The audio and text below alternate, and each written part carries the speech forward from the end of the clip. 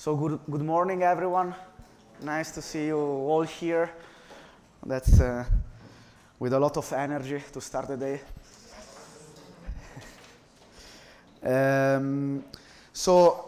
We'll start back from where we left yesterday. I will redo a couple of passages because I realize I went maybe a little fast on a couple of things that are actually quite important, if I find them back. Yes. So, all right, remember that we were talking about the hawk-dove game that can be defined by a payoff matrix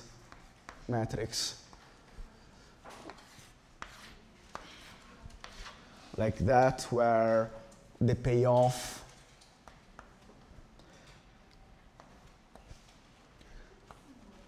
are the following. Okay, to keep the same notation as yesterday. And I also told you that in a population, if you were to draw these two players,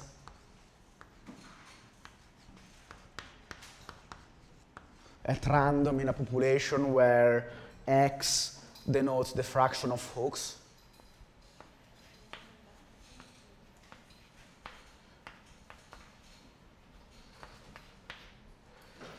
so 0, it's only doves.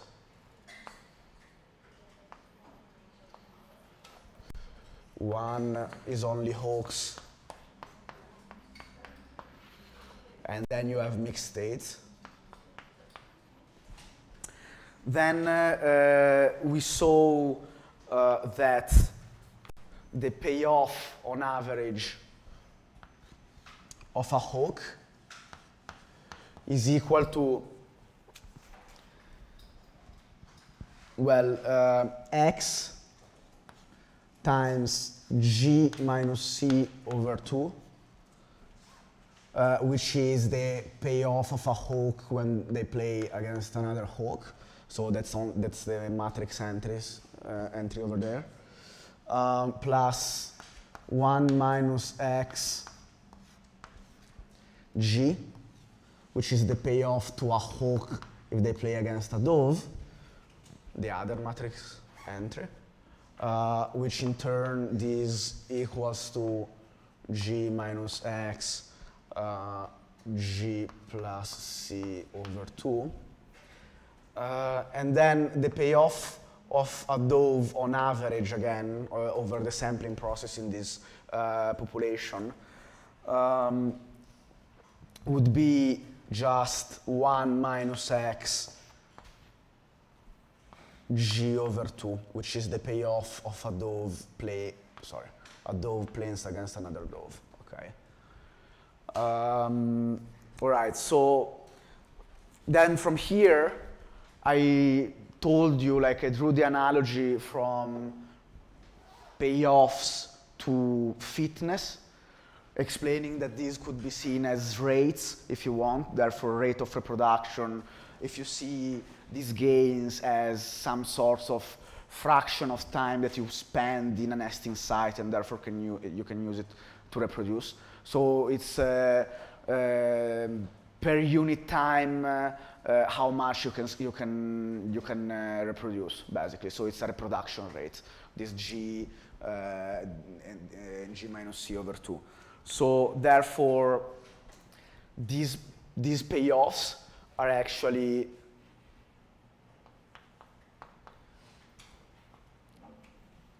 fitness. This is a Malthusian growth rate, so it's absolute fitness for those that are familiar with this vocabulary. And then using this, we can actually connect the static this static view of like what is more convenient. Again, remember that you can draw this pH and PD. P as a function of X. We did all of this yesterday. I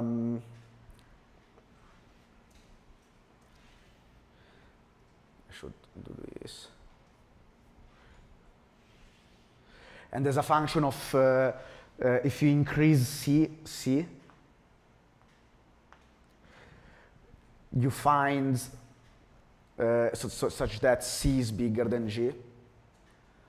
So in this case, C is bigger than G. You find a point where this is pH, this is PD. You find a point above which being a dove is better than being a hawk, okay? Therefore, we can use the replicator dynamics that tells us that X dot, where X is still the fraction of hawks, is equal to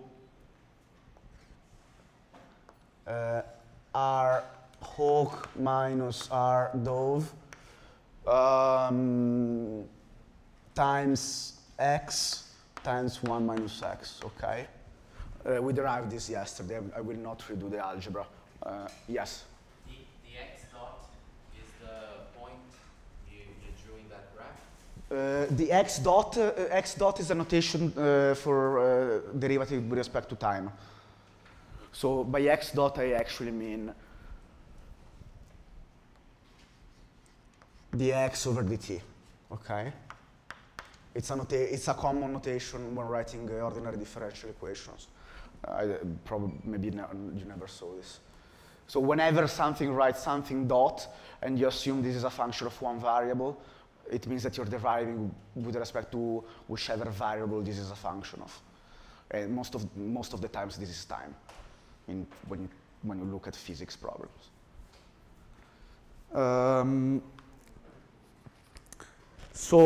Okay, so from here, you can actually, again, write down the time evolution of the system as a function of the parameters of the model, which are here in the payoff matrix.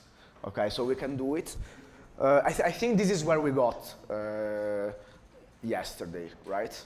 We got to write this equation, and now I'm continuing with stuff we didn't do.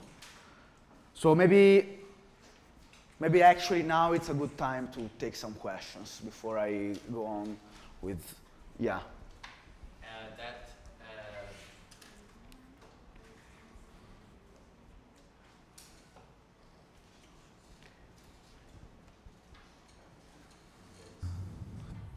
Vamos ver se está certo aqui. The RH and RD are the fitness of each player. That's right. So the RH minus RD is the relative fitness of the hawk player. The RH minus the RD,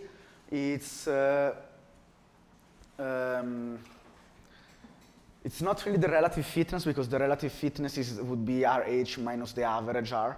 It depends how you define it, but it's how much better the hawk player does with respect to the dove player. Yeah.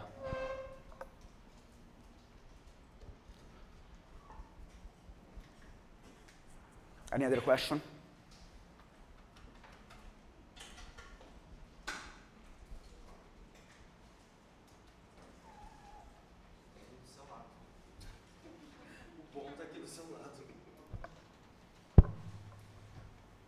No, it's just to be sure, these values, these formulas, I guess, are independent of the C value, right?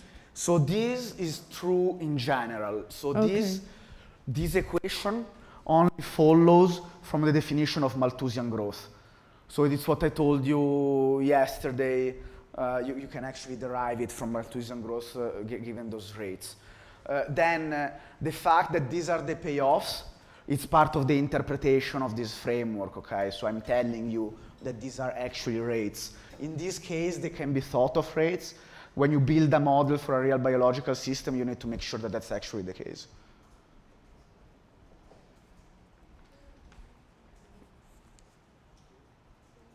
So, okay.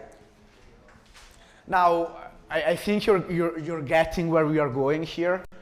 I'm essentially going to plug in these two quantities here and try to see what the time evolution of the system is giving this fitness or payoffs.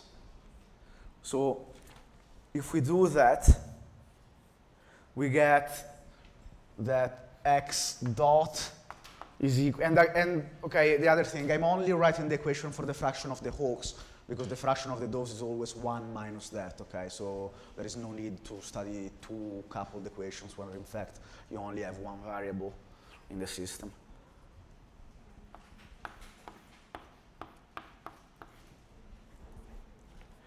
And okay, if we do some algebra here, you are left with something that looks like g over 2 minus x times g over 2 plus c over 2 minus g over 2. Okay, this of course goes away. And therefore, you have x times 1 minus x times, you can factor this out and get 1 minus x c over g, okay? So the first thing we see looking at this equation is that there are 3 fixed points, okay? One is x star equal to 0, therefore everyone here is a dove.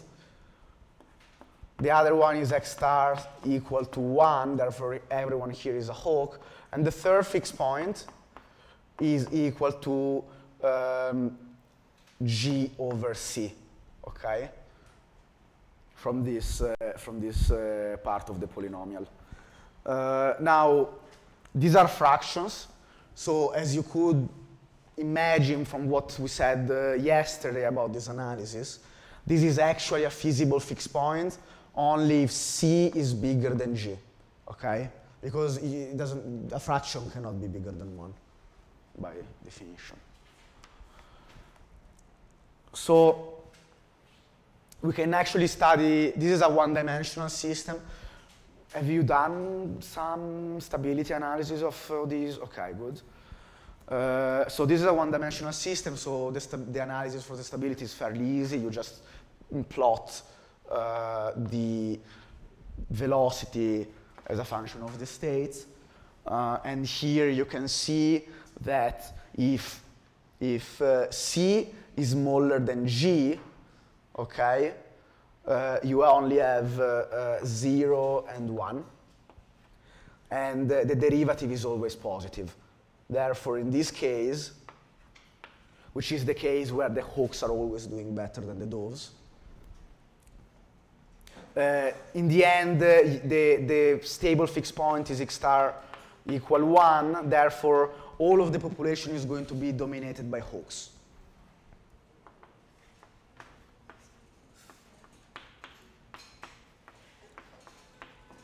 Not surprisingly, right? Because if the hawks are the only one that can get the nesting sites and they can reproduce, eventually in the population you will only have hawks.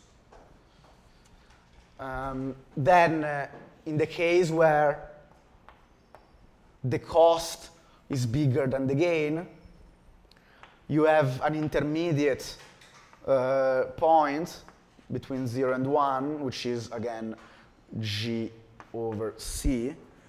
And you can see here that when x is very small, this is positive, and when x is bigger than this ratio, this term is negative. Therefore, the stable point will be a mixed state, x star equal to G over C, which is the same point. I mean, these are the same terms, so I mean, of course, we get the same point if one was to study the condition for which these two payoffs are equal. So in this case, you actually tend to a mixed state.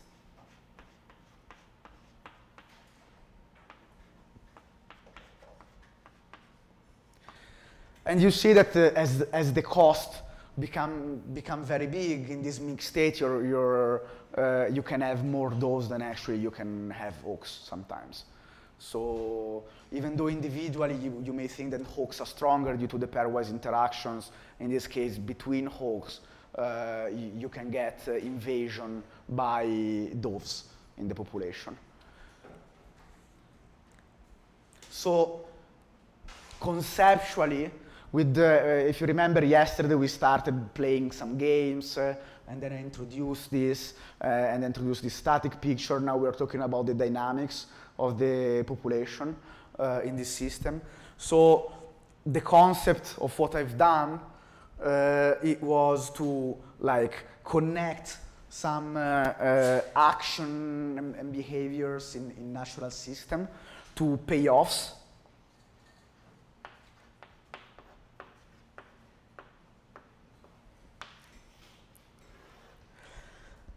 From payoff, I drew a connection to fitness or growth rates. And therefore, thanks to this connection, then we can use this framework to study eco-evolutionary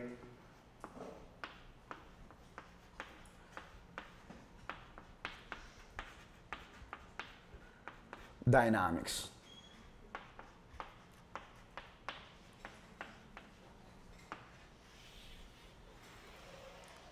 All right, so which is why this overall framework is called evolutionary game theory. So this is a little bit of the conceptual idea.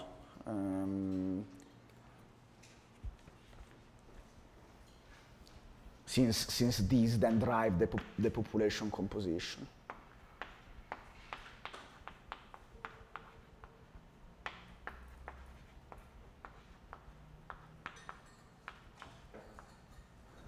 Okay, yes.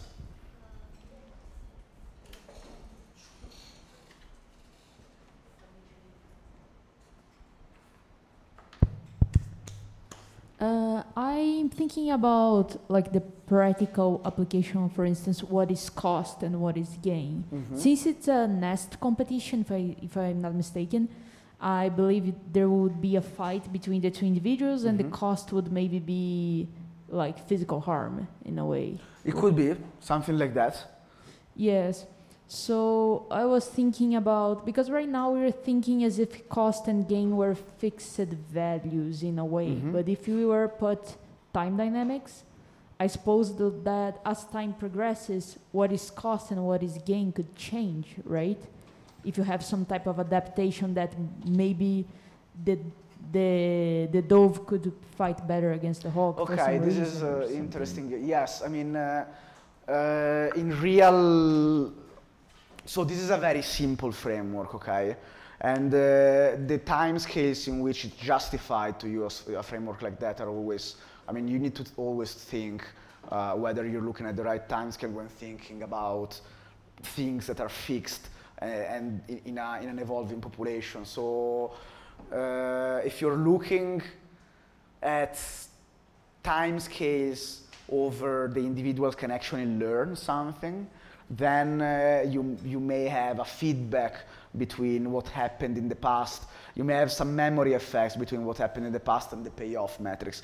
Actually, if I manage to go fast enough today, I will try to show you a paper when someone did something in the same spirit, not exactly what you're proposing, but it's certainly possible to generalize this framework to account for payoff matrices that depends on the history of the system.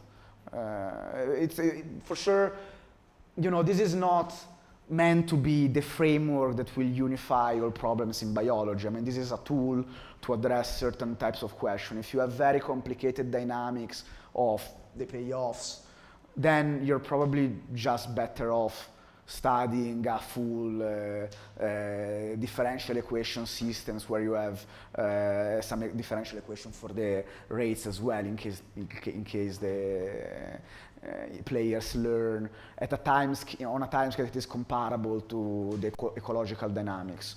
So this somehow makes the assumption that the ecological dynamics are, I mean, they're saying ecological in this case because of course oaks and those are not evolving. This is a purely ecological interaction, but again, game theory can be used for evolution instead when you look at alleles or other traits.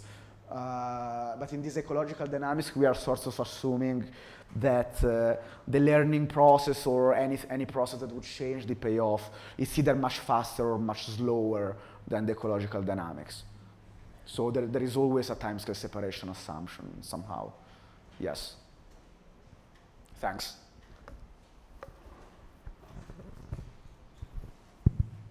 So I understand this is a toy model, but I was just wondering if we had a carrying capacity on our reproductive term, does it change the qualitative behavior of you mean our system? You mean a logistic growth kind of thing? Logistic growth, yes. Okay. Right. That's a good question. I know people did that. I don't have the answer right on top of my head. It would probably change the form of the replicator equation. I cannot tell you exactly how right now. I need to look it up. So the concept would probably stay the same in the sense that you have an extra parameter, but if you consider this parameter fixed, then you can still map the payoffs into the dynamics. The form of the specific functional form of the dynamics is going to be different. I can look up how that actually looks like. Yes. Yeah.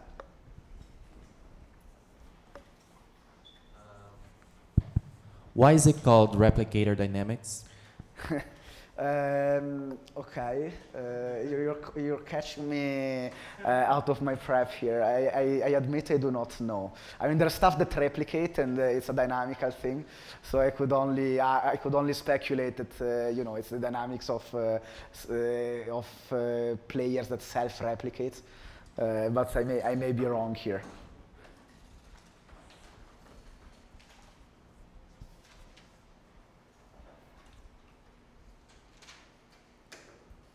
Any other questions?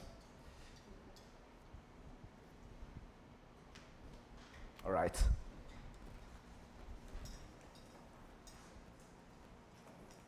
So I will briefly give you some terms that people use in this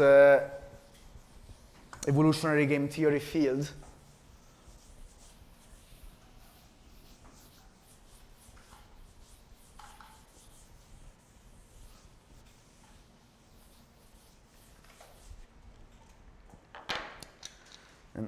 For a change, I use the white chalk.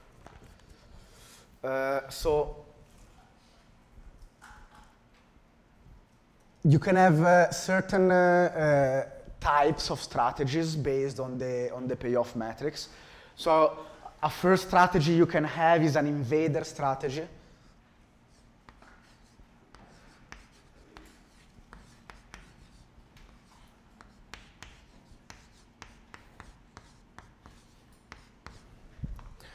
Which is defined as a strategy that can beat any other strategy when they're dominating, meaning when you put just a few individuals with this strategy, they will grow in the population.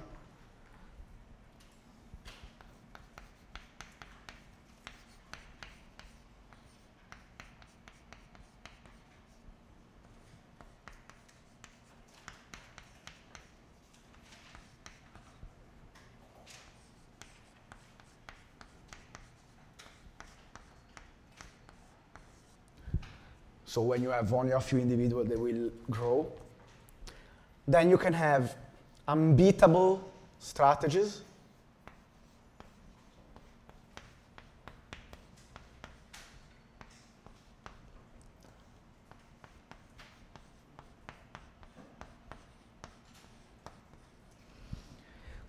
Which means that when this strategy dominates and no other strategy can invade it or beat it, okay?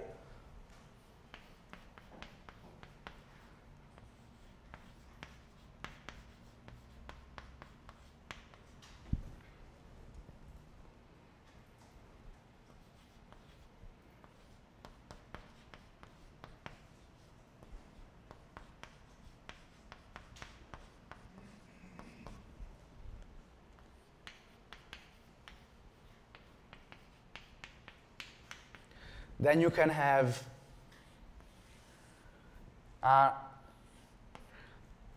evolutionary stable strategy.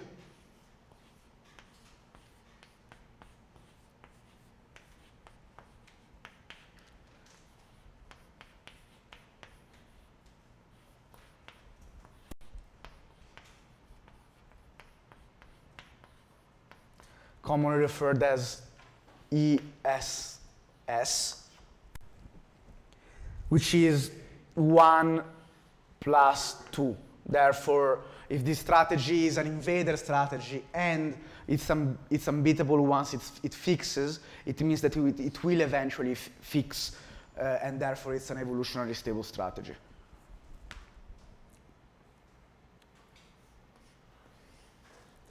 And then you can have coexistence.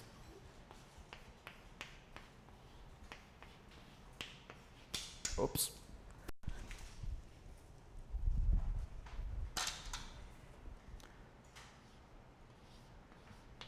Which happens when multiple strategies can invade one another.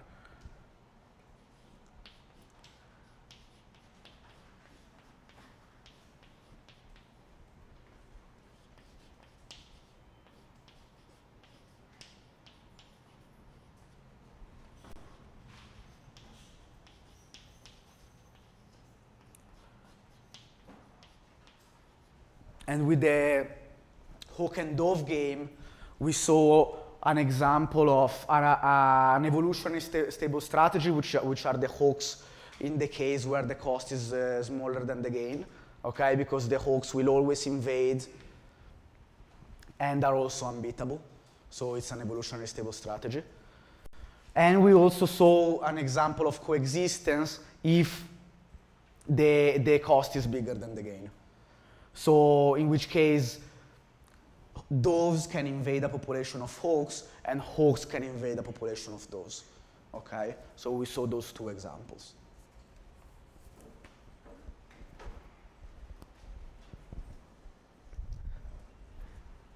Any questions at this point? One back there.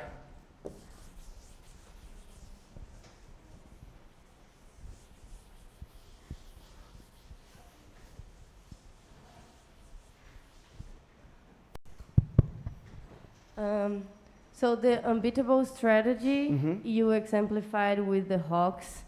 So you mean by dominate, only that strategy survives? I'm having a hard time understanding the difference between invader and unbeatable. So invader will invade when you put a few individuals in the population. It doesn't mean that they will take over the whole population. Whereas unbeatable, it means that when this species has all of the population, the other strategies cannot invade it. It's two different things. Okay, yes. Thank you. Other question.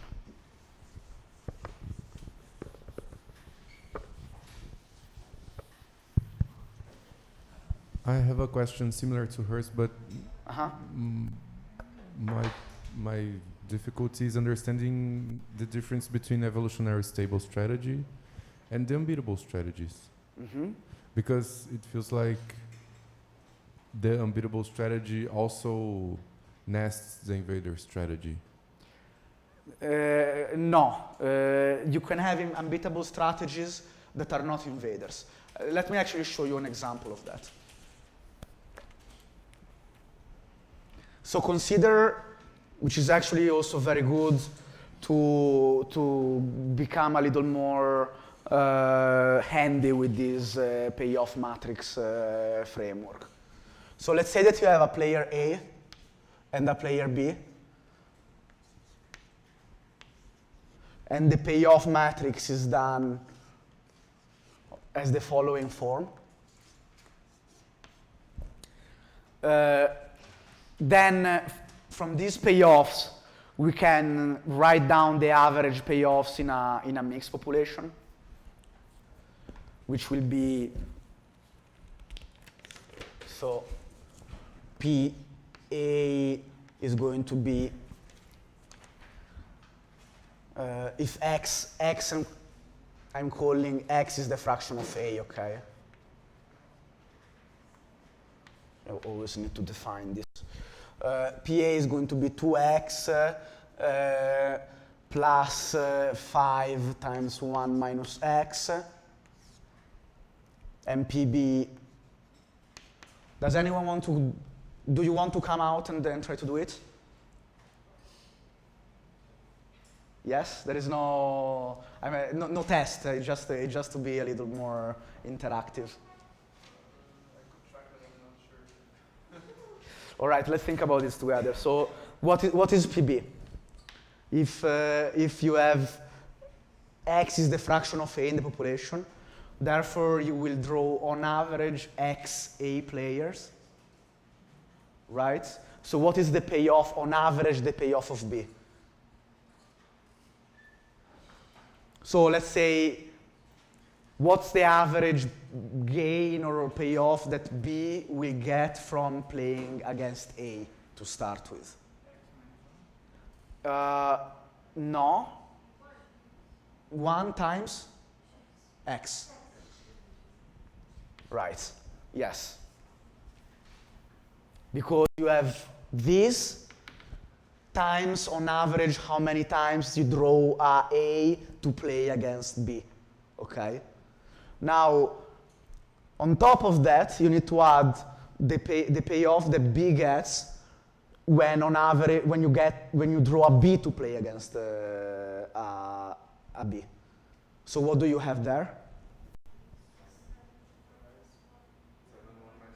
7, 1 minus x. Exactly. Right?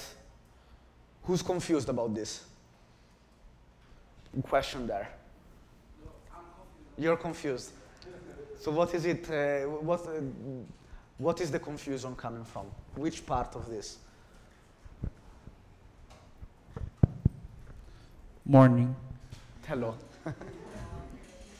I do not follow the line of thinking. Only does. So you're drawing. You have a population where you have some A. This is a B. And you're drawing at random. You draw at random one focal player, okay? In which case, let's say it's A. You draw A, okay? Randomly. And then you need to draw the second player to play against it, okay? At random. So you're gonna draw A with probability X, and you're going to draw B with probability 1 minus X. Is this part clear? Okay.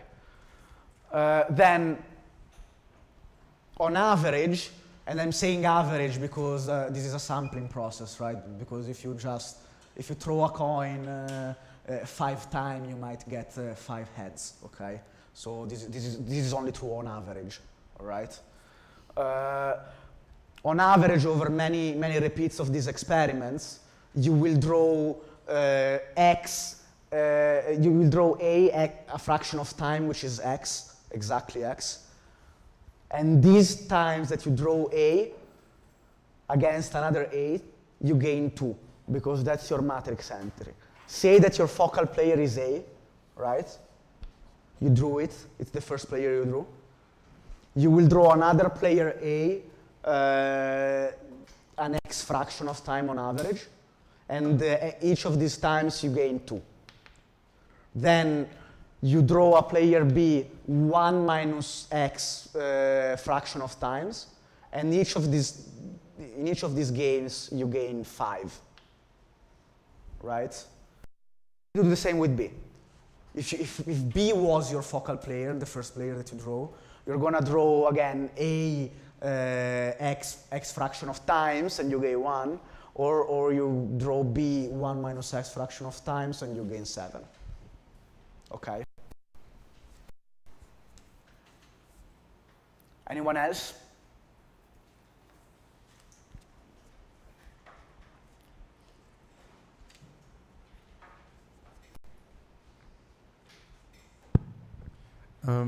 This is all making sense to me. It's just that I have to like really think about the matrix when I'm reading it.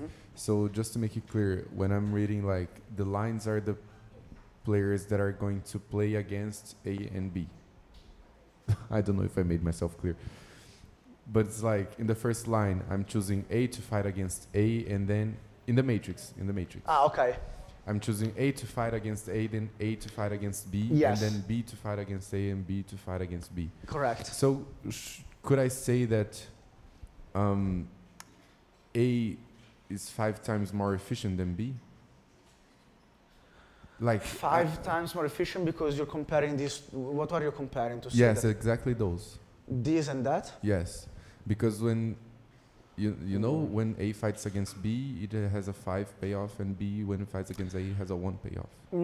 I mean, it depends what you mean by efficient. Like, Yeah. the thing is that you have interactions also between themselves, also between A and B and B.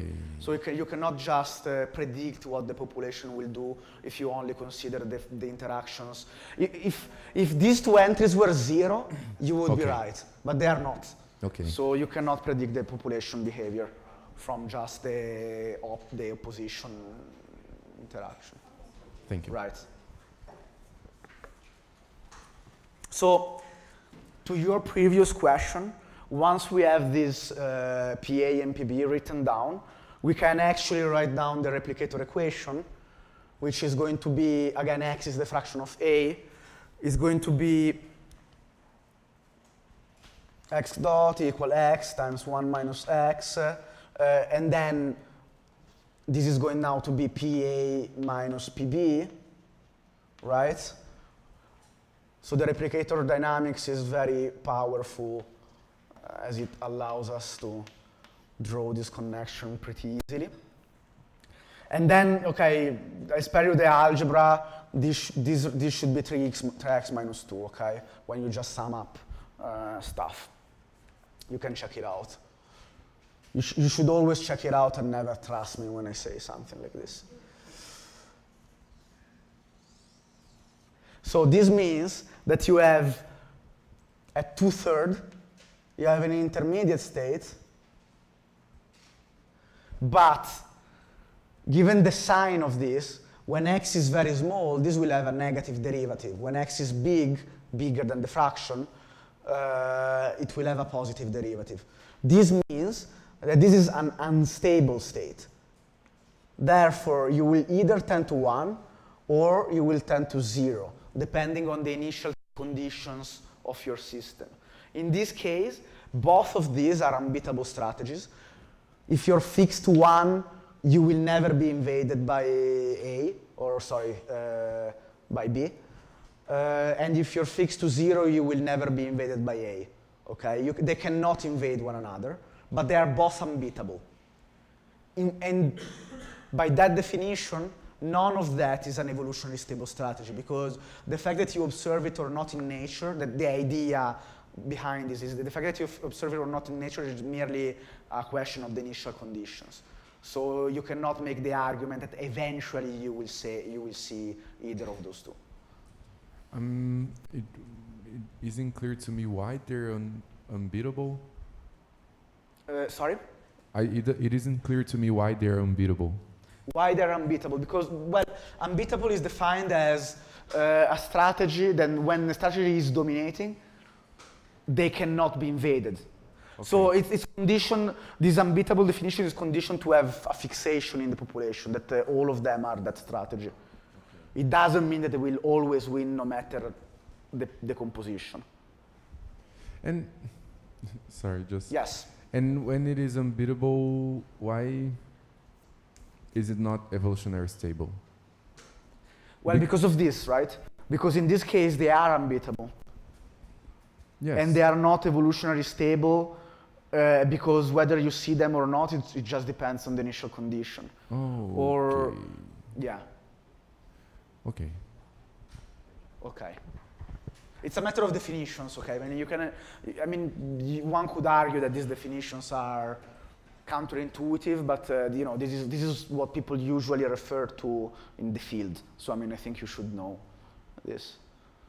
Okay, so just to make sure that I understood correctly, so when choosing, when x is equal to 0, then choosing the player B is the unbeatable strategy, and when x is equal to 1, choosing A is the unbeatable strategy. Mm-hmm. Is that what you mean?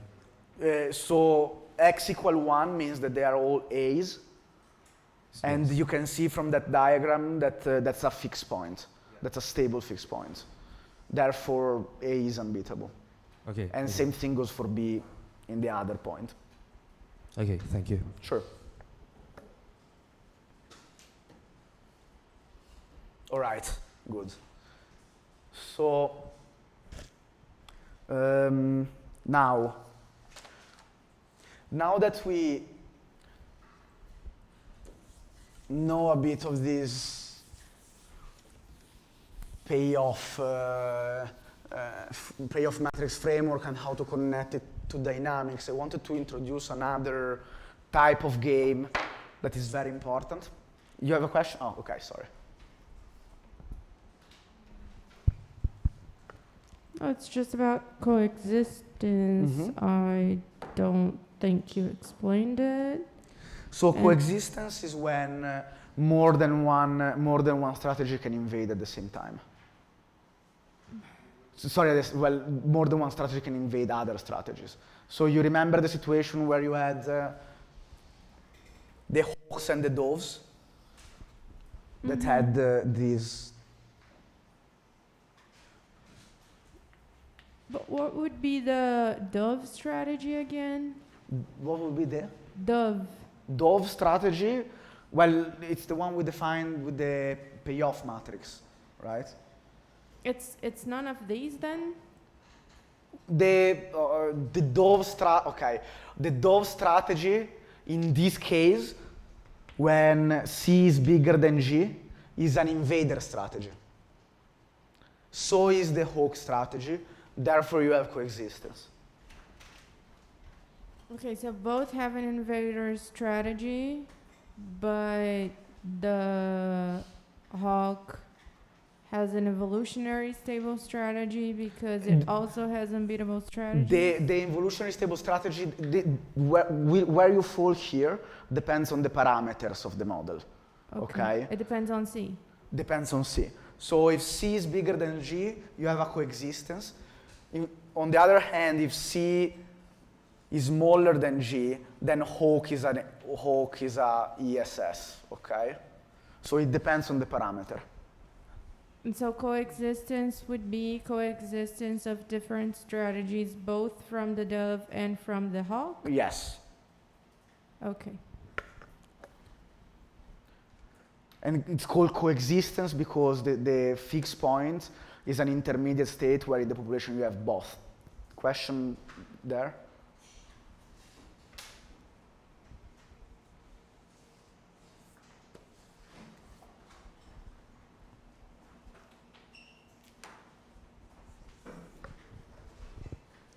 In a system that we have more than 2 species, we can have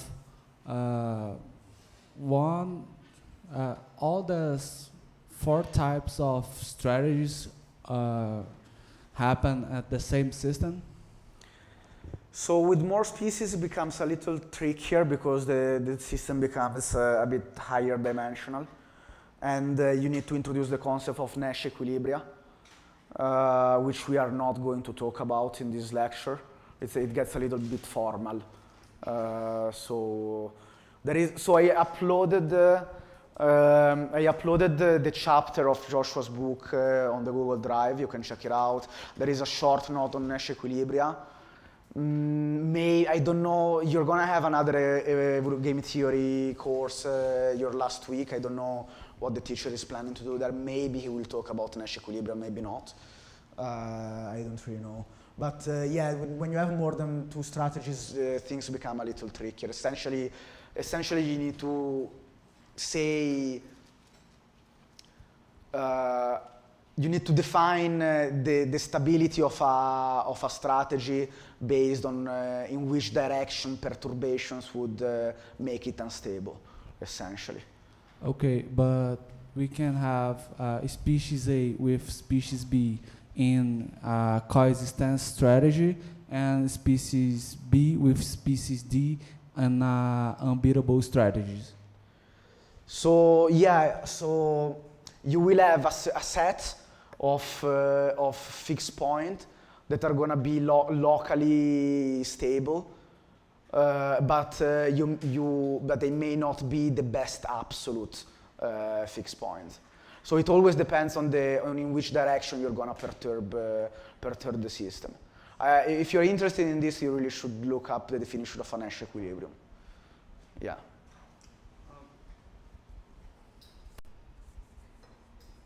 Sorry, Yes. I just have one more question. So we were defining unbeatable strategies over fixed points, but I wanted to know if it's just being exactly at a fixed point that defines if the strategy is unbeatable or not, or being the orbit also is enough. Being the orbit, what do you mean by being the orbit? Being a point in which you get attracted to the fixed point. Being a point in which you get attracted. So, are you saying, okay, let me rephrase this just to make sure I understood the question. If, in this case, if this point would tend to 0, is this your question? But it's not exactly 0, is that the question? Well, that's technically still coexistence, because you will still have an epsilon of those in the system. If I got your question right. Which I'm not sure. Yeah, I'm not sure. Okay. All right, so we can talk about it later. Okay, so we can now see another paradigmatic game, which is the prisoner dilemma. Who heard of this before? Good. So,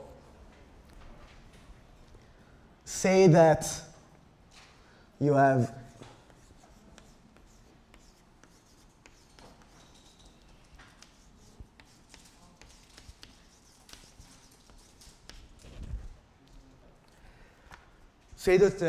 you and a partner committed some sorts of crime, but unfortunately you get caught by the police, and you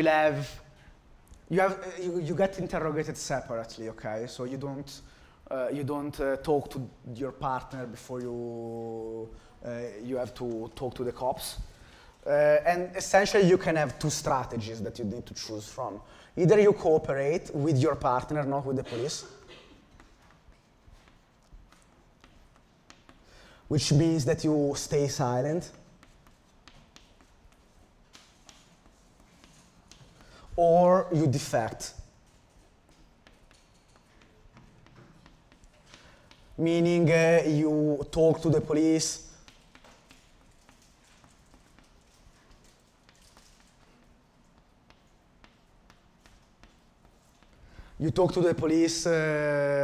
trying to make a deal, basically screwing up your partner. So in this case, one could think about a payoff matrix that is done. So this is actually, okay, I'm not doing the payoff matrix. I'm doing a matrix where the inputs of this matrix are going to be the years, the punishment. So if you want, it's the inverse of the payoff matrix. So these are going to be the years that you spend in jail if that pairing happens. So if your so for instance, if you decide to cooperate and stay silent, and so does your partner, you both get 1 year of jail, okay?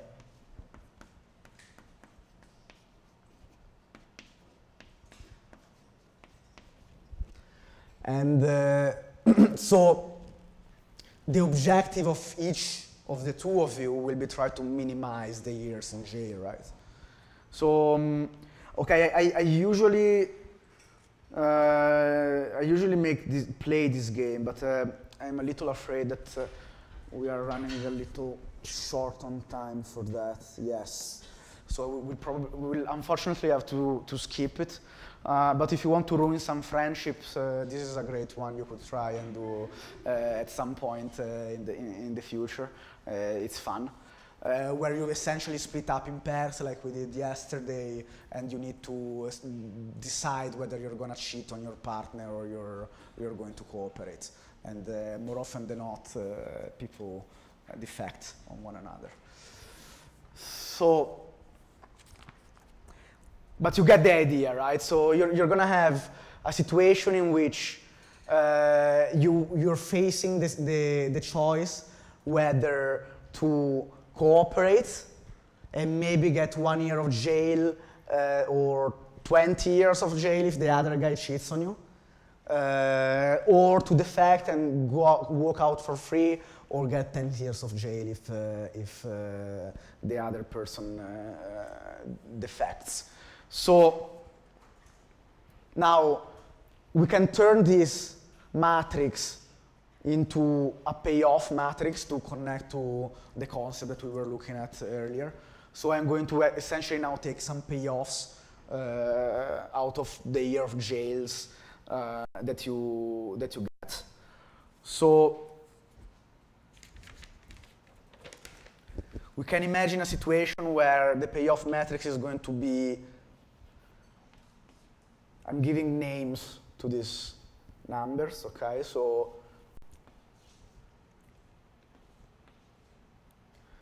these are the parameters of our prisoner dilemma, where, for instance, you may have 3, 5, this is the example we will study, 0, 1. Say that I made up some metric to transform the 0 of j in some sorts of payoff, okay? And the prisoner dilemma is defined when T, by the way, these actually have some meaning, these letters. So R is called reward in the game theory field. T is the temptation to cheat.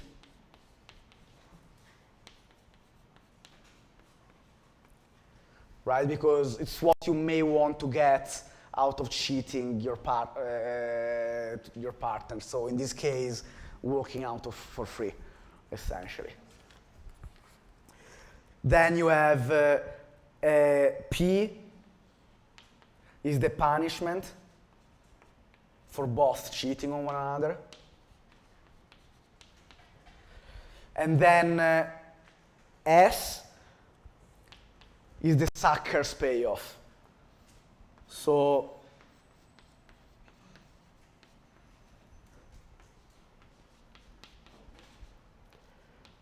it's the payoff your loyal friend gets for being loyal to you while you cheated on them. So you walk out for free, and he gets in for 20 years. So that's pretty sad. So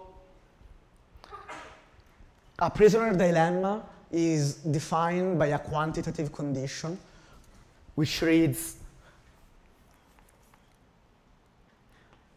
that T needs to be bigger than R, that needs to be bigger than P, that needs to be bigger than S, okay? This is the definition given the payoff matrix of a prisoner's dilemma. This is the only, you talk about prisoner's dilemma only if this is true. So you have this like kind of structure where the arrows I'm drawing means greater than, okay?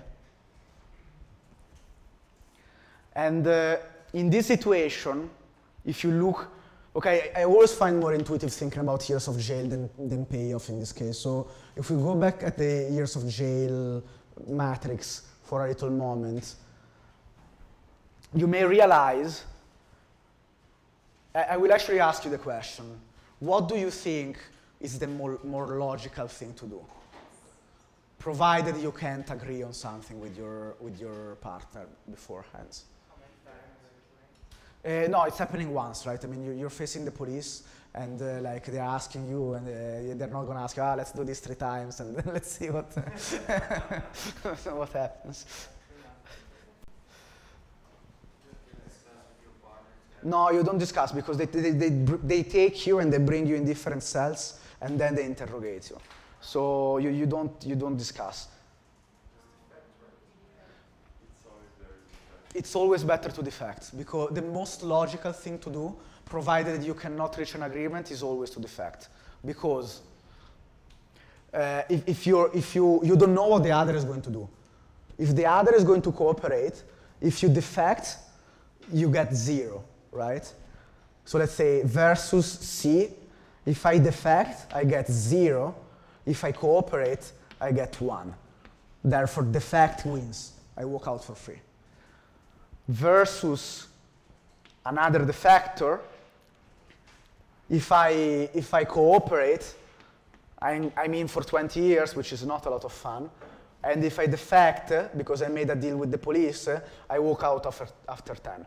So again, given that you don't know what the other is doing, the most logical thing is to defect, indeed, on the individual scale. Now, of course, this leads to the outcome that a lot of times, when you play this game, both defect. Because they make the same reasoning, right? And therefore, if both defects, you both get 10 years. Whereas, had you both cooperated, you only get 1 year, all right? But this is the whole point why the police doesn't let you speak beforehand before interrogating you, right?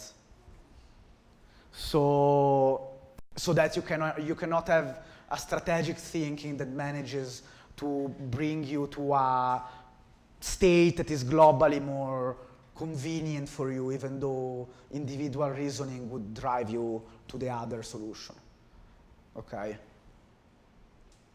You can also try to do some very complicated thinking, saying, okay, I know I'm a smart guy, so I can predict that that this will happen, so I will actually cooperate because I know that my friend is a smart guy as well, so in the end we both cooperate. But this happens in an extreme minority of cases, so most of the time both persons defect on one another.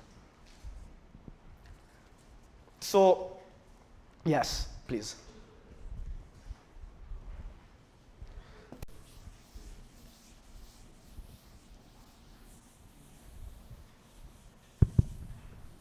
So I was just wondering, this matrix that we drew was just the time we spent in jail, right?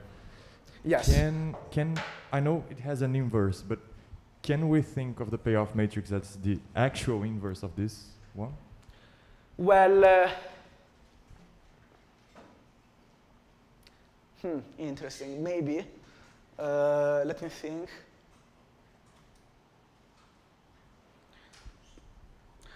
You could saying every second I'm not in jail, I will spend reproducing myself, and therefore that would work.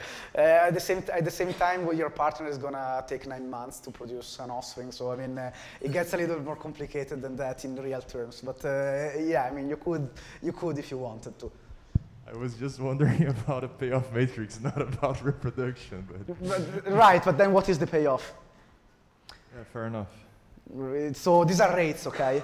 So when thinking about the replicator dynamics, these are rates. So it's actually important when you do modeling to try and actually think what a rate would be, right? Because these are as units of 1/time, okay? Also, if you don't do it, you will notice very fast that 0 means infinite. What is an infinite payoff? What does it mean?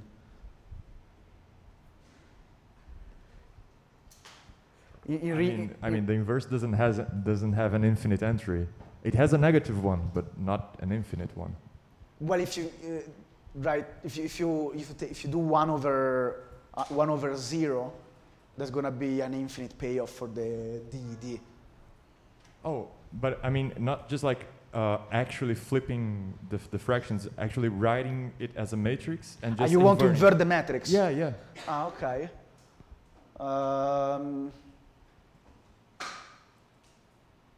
I can say the matrix out loud and you can think if it makes sense. What would that be? It's 1 yes. minus 2 to the right, 0 and 1/10. And 1/10. Yeah. Okay.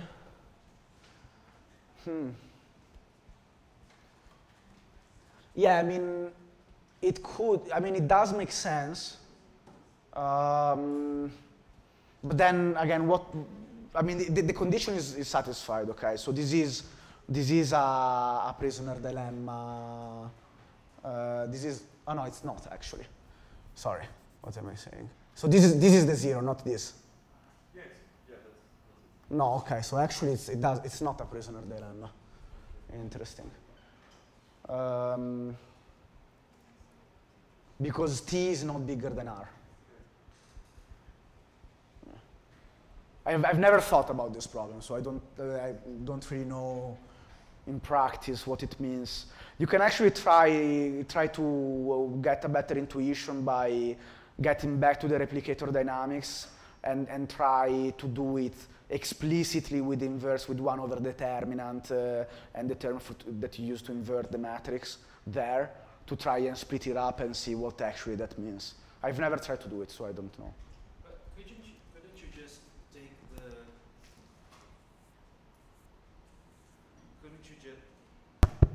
Couldn't you just take minus this matrix, because then it satisfies all. Then you consider the years spending J as the cost. So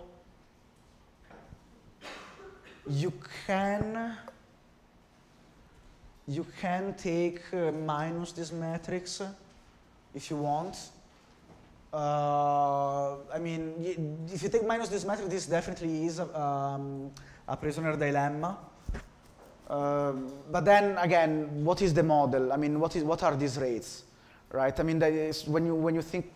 I mean, we are not just playing with numbers, okay? I mean, here in a way we are, but when you try to make a model for something, you actually have some stuff that are rates, okay? So, and I don't know, negative rates, maybe they are death rates, but you know, you need to be a little bit careful when thinking about when you're actually trying to model some biological system.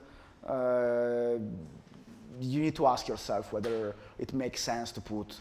Just because you're doing a simple mathematical operation, it doesn't mean that you're doing something that makes sense for the system you're studying. So, sorry, was someone gonna no? So the reason why we were discussing nests in the first problem is because nests were related to reproduction and the development of the population. Yes, That's right. Now here, I agree that here the analogy is a little bit more in the air. In fact, it's not there. But I wanted to present you with the prisoner dilemma structure, because now then we are going to actually see a biological experiments where they linked it to some real biological system. So, and really, all I wanted to do with the prisoner dilemma, I'm just going to tell you what happens to the replicator dynamics when you have matrices with this structure, essentially. So,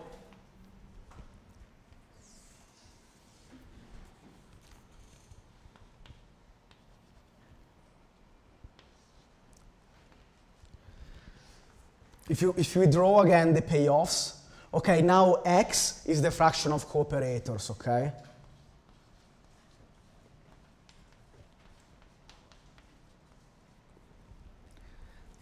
So don't get confused, because before it was the Hawks, which in a way are the factor. So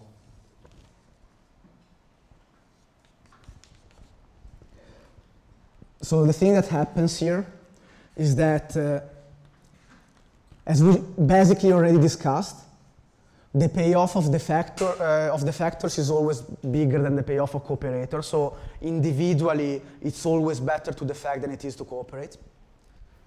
On the other hand, the state where everyone is a cooperator has overall a bigger payoff than the state where everyone is a defector. Okay? So when X is equal to 1, the payoff of cooperators is equal to 3 in that we use in that matrix. Okay, I'm using this matrix here.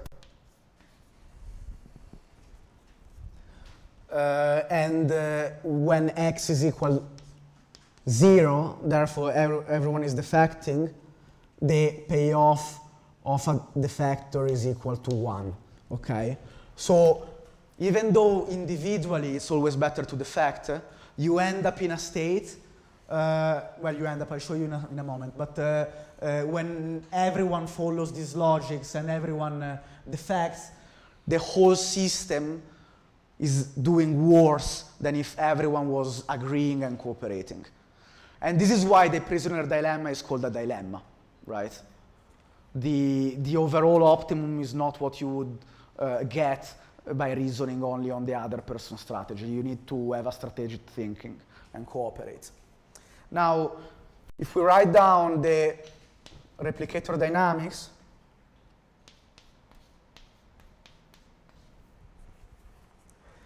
you end up with 3x minus 4x minus 1 here. I just did what we were just doing before. So you have minus x times 1 minus x times x plus 1. Therefore, this is always negative. And you inevitably tend to a fixed point where x star is equal to 0. So all the factors.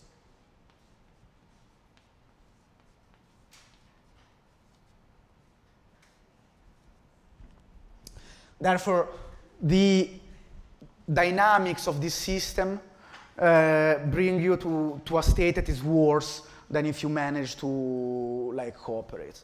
And this is called tragedy of the commons.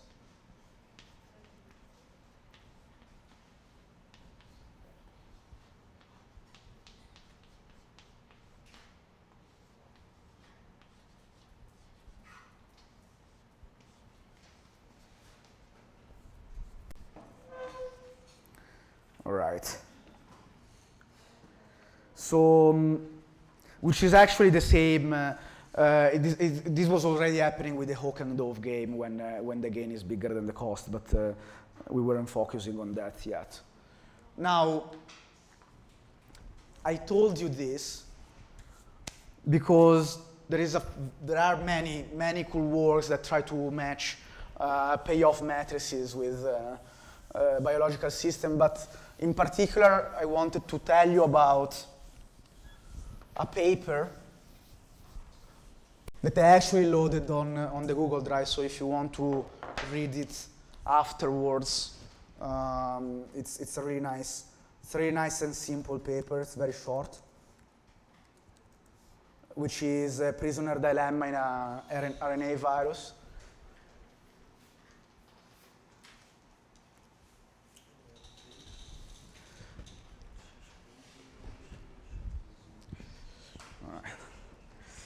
So it's this paper from Turner and Chow that was published in Nature in 1999. Yes. Can you tell me what's written in the first equation there? This one? This is the replicator dynamics. This is 3x minus 4x minus 1. So I'm just solving given the matrix that I erased, that was there. I partly erased. This was the matrix.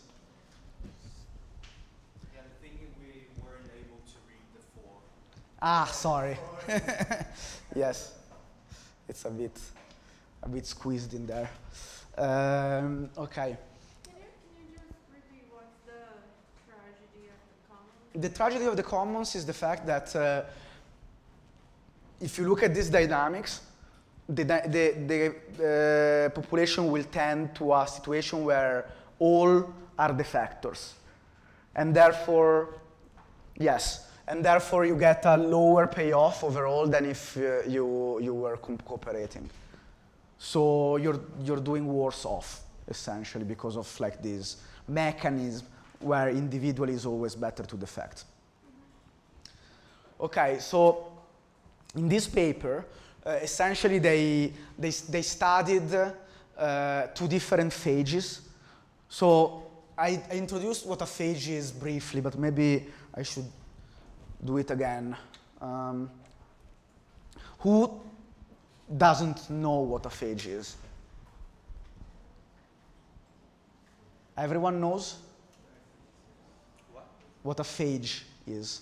Phage? Yes. You don't know, okay. So I should explain it.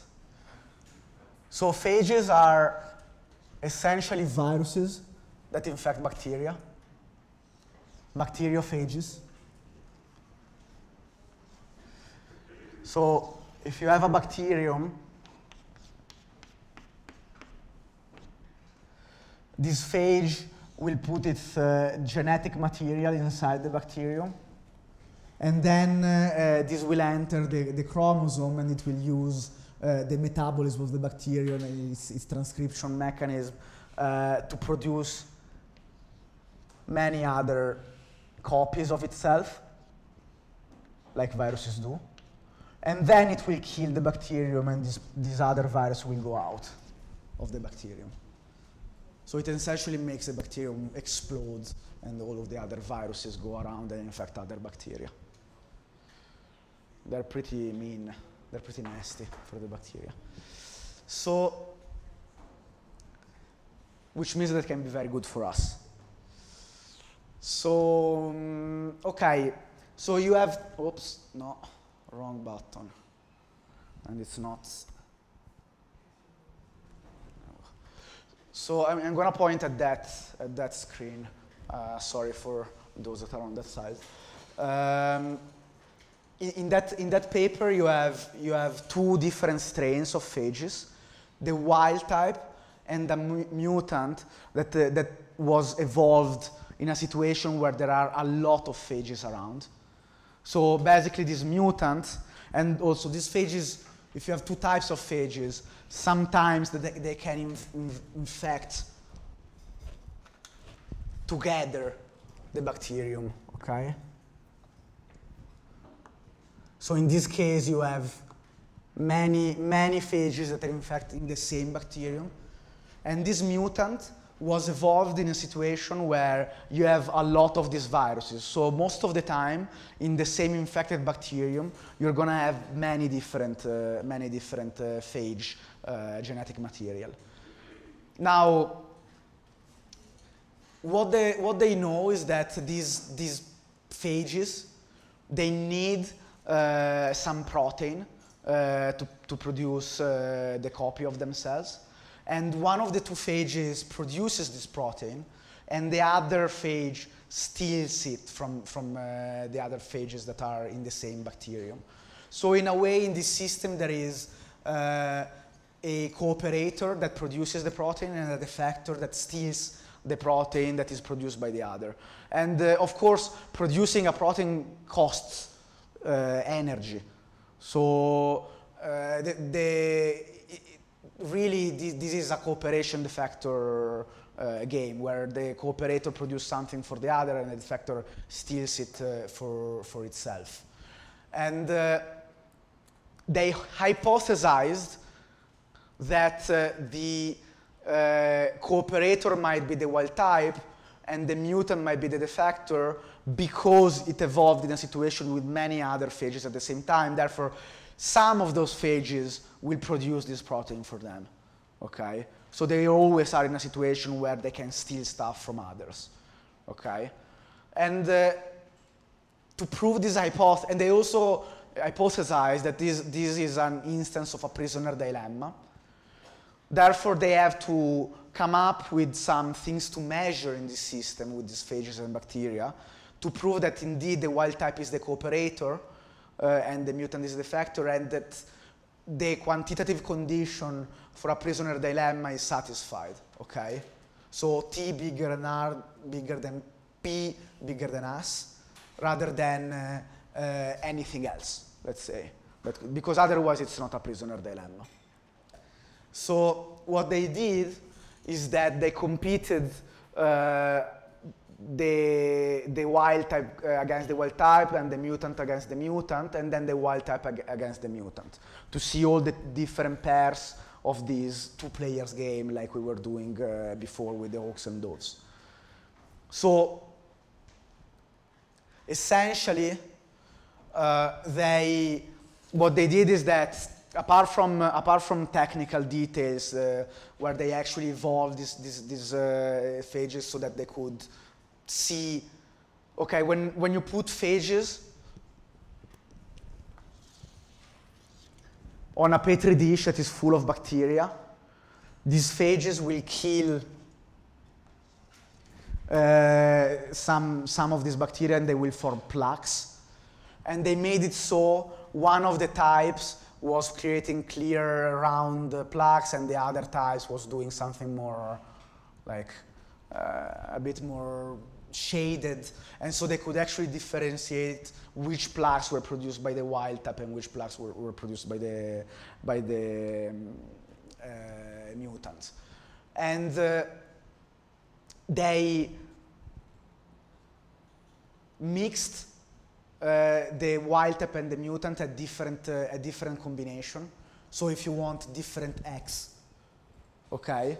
So they pick different X's of composition between mutant and wild type, and then they infected bacteria with it. So, and then they measured the relative difference between, okay, I should write it down because it's not super clear from this slide. Whatever.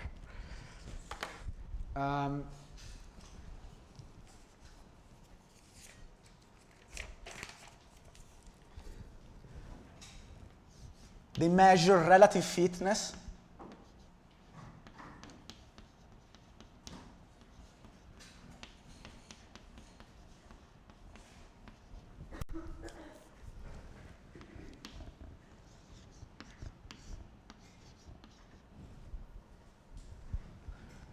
between R1 and R0, where R1 is the number, if you want, not exactly, but almost, number of mutant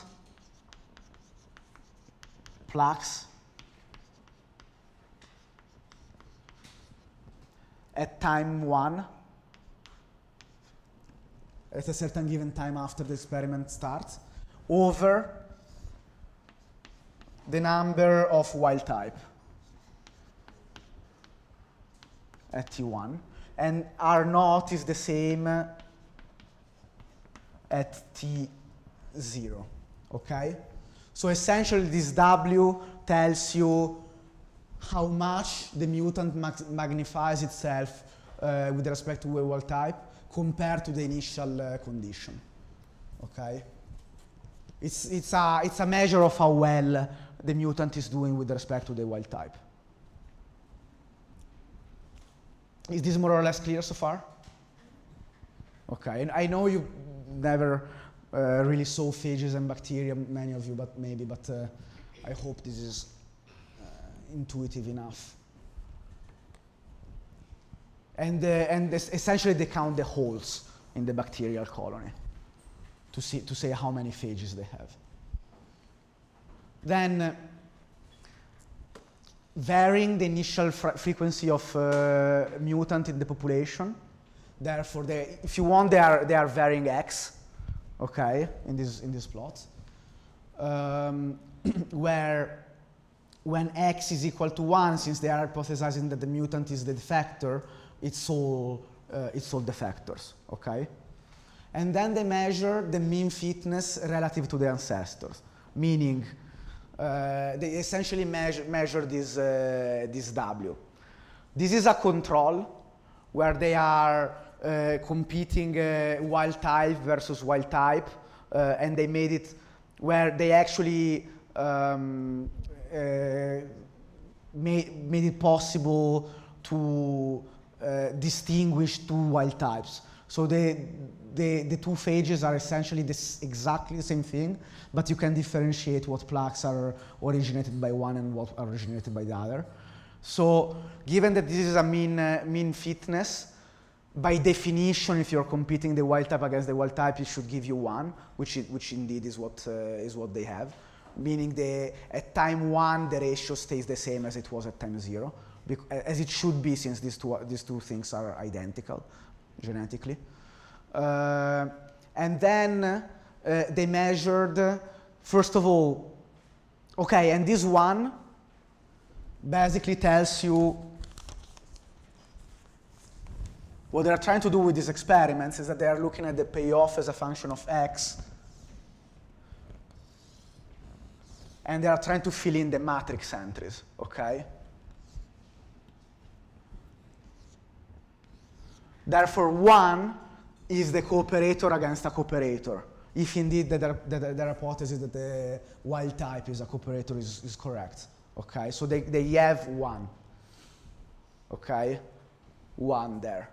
Now, can anyone tell me from this graph what they think the entry for defector against a cooperator should be?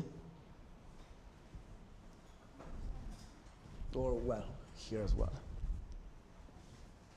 What do you think? Does anyone has a hypothesis? Defector against a cooperator. It's the T, right? Is the T, yes.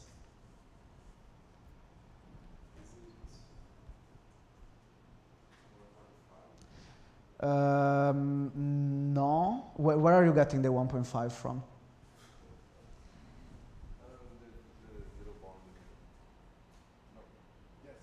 Here? No, the one in the middle. This one? Not really, because here the frequency is about 0.5, so you don't really know who's playing against whom. Because the game is having two phages infected the same bacterium at the same time. It's 2. Very good. Yes. Because when you have very few mutants, you know that whenever a mutant is infecting some bacterium, it's probably going to infect it together with the cooperator. Because you have very, very few mutants and you have a lot of cooperators, but you're still measuring how much mutants the mutants are producing. You see? So this is the reasoning behind this. So this is 2, indeed. Now, to get P, it was tricky. I mean, they actually had to do a different experiment because you can never measure P from this experiment. You need a situation, and also the fitness here is relative, okay? So to measure P, you need to do something where you're sure that you have monoclonal infected cells, so bacteria that are infected either only by the factor or only by cooperator. So what they did is that they took a bunch of bacteria, put them with a lot of wild type, then they took a bunch of other bacteria and put them with a lot of mutants, and therefore all of the bacteria that were left were certainly infected by either all mutants or wild types. And then they mixed these infected bacteria together and they scored how they did relative to one another. And what they found, it's a bit involved, but if you think about it, it makes sense. I invite you to actually read the paper. It's a five-page paper. It's really fast to read. So what they found is that when they do that, the mutants actually do worse than the wild type, which makes sense because they don't have the protein that they were stealing from, right? So essentially they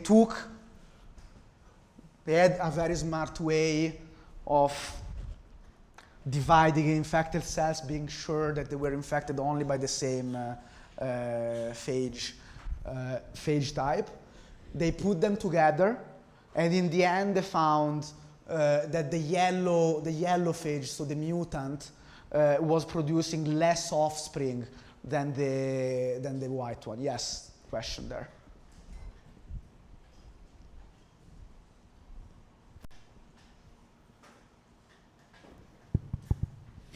I quite didn't get it. You said that the mutant did worse than the wild type, but when we did the parallel with the prisoner's dilemma, you said that the mutant would assume the defector's place. Yes, so the mutant does worse only when they play against other mutants. So if there is only mutant in their world, the community will do worse, which is the same as saying that when x is equal 0 here, the payoff is lower than when x is equal 1.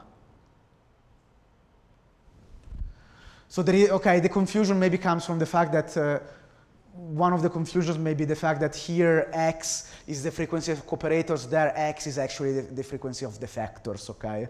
Because they use this other scheme. But the payoff, even in the prisoner dilemma, the payoff when everyone is a defector, so in this case when everyone is a mutant, it's lower than if everyone, or even lower than if you have defectors in a cooperator population, which is the 2 here, okay? And then to get S, basically,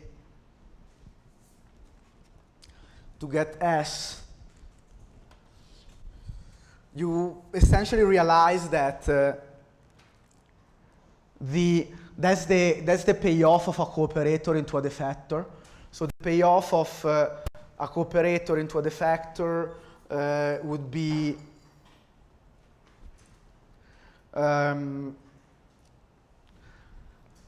you have a ratio there, here, between these 2 points, okay? So when everyone is a defector, you know how much worse the cooperator is doing rather than the defector, okay? So the payoff of a cooperator into a defector will be 1 over 1.3, which is the ratio that they measure in the experiments, okay? It's those two, it's that ratio there indicated by the arrows. The payoff of a defector into a defector, which gives 0.65, okay? Because even though the factors are doing bad against the factor, they are still doing better than cooperators against the factors. Okay, this is what this plot is showing you. So they essentially managed, and if you look at this matrix, it does satisfy the structure of a prisoner dilemma, which means that, funnily enough, evolution brought the appearance and actually the fixation in some colony of these mutants into a tragedy of the common, where actually these mutants, when they are left alone, are doing worse than the wild type. So this is a very, this is a very nice example of situations in which you can get something bad by evolutionary processes. Yes? Thinking more like of a long-term effect of this, could this be interpreted as, I don't know, if it could be interpreted as parasitism, or at least like a evolutionary path that could lead to parasitism?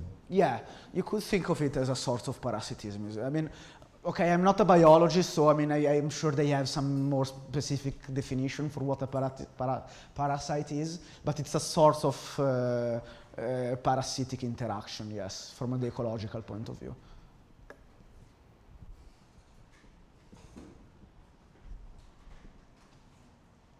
Question there.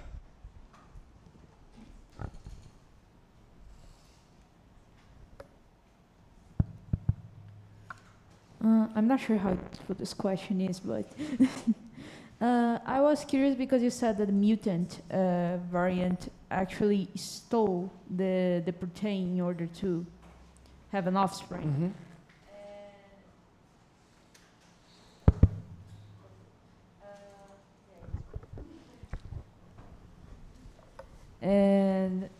And at least when I thought about it, I thought that if you would put a cell bacteria that would have only mutants, the payoff would actually be 0 because they would have no protein to steal from. So I was kind of asking So myself, it's not like they steal all of the proteins; they are still able to produce some.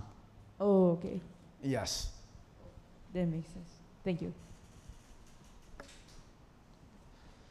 So okay, so I think we're at time. I just want to mention that, okay, we didn't have time for this, but I think we did cover the most important stuff I wanted to do.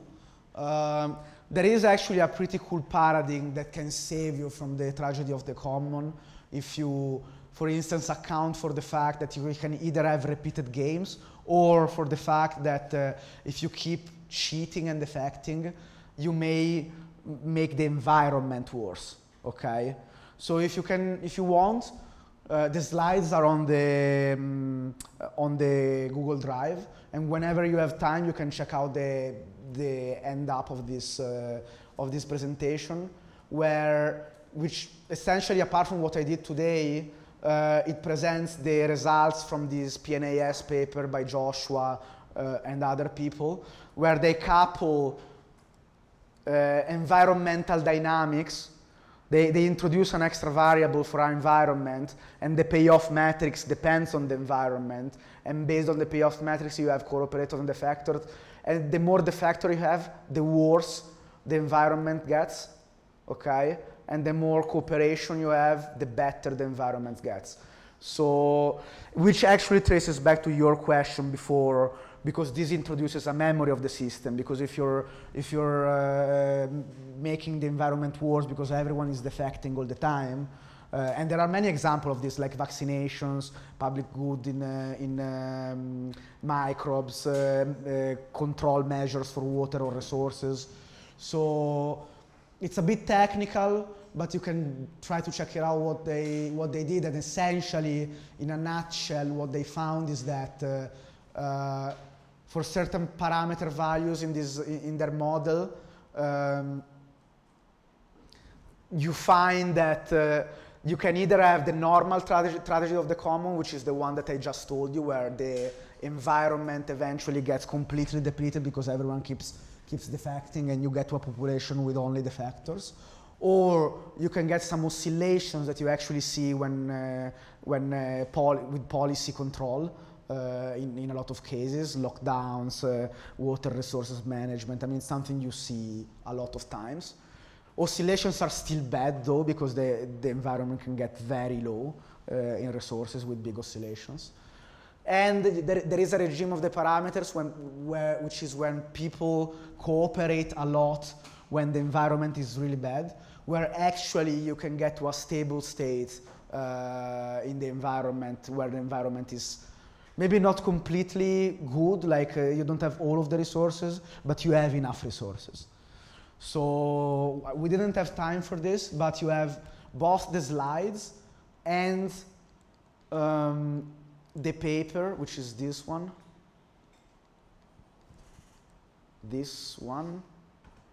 PNAS 2016 in the Google Drive. So if you want to check it out, I think it's a cool generalization of what I told you these 2 days. All right, and that's it. And tomorrow we have a computational lab on these topics. All right.